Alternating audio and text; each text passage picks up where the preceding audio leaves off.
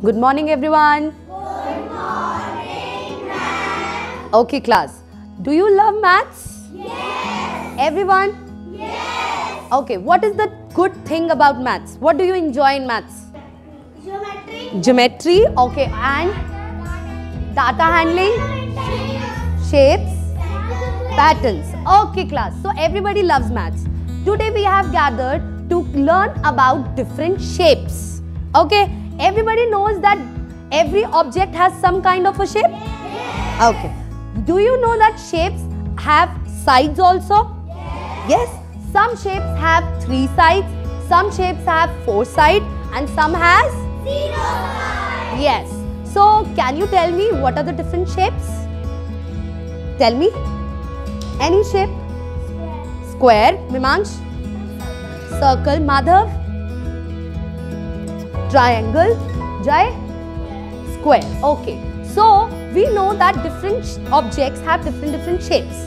Now, we will learn some information about these shapes. Now, your friends of your class will come and recite a poem in front of you of different shapes. What is this? Circle. Yes, you are right. Now I will tell you about some information about circle.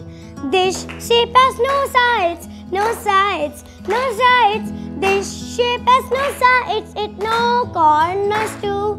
This shape is called a circle, called a circle, called a circle.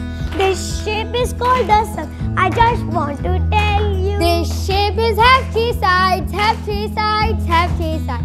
This shape is have 3 sides and 3 corners too. This shape is called triangle, called triangle, called triangle. This shape is called triangle. I just want to tell you. This shape is called a square, called a square, called a square. This shape is called a square. I just want to tell you. Now, you have known the information about different shapes. Now, a girl of your class will come and ask her riddles about the different shapes. Do you know what shape I am? Clap for her.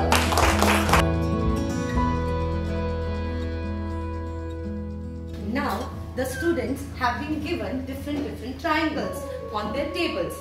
Now, they will measure these triangles and tell me that the triangles have been classified on the basis of sides as well as on the basis of angles. Now, students, start measuring the angles as well as the triangles. Now, the back group will measure and draw the different angles on the basis of sides as well as on the basis of angles. Now, start making kids, everyone. Start doing the activity. Have measured the different triangles. Now, they will put up on the board about the triangles that they are basis on the sides as well as on the basis of angles.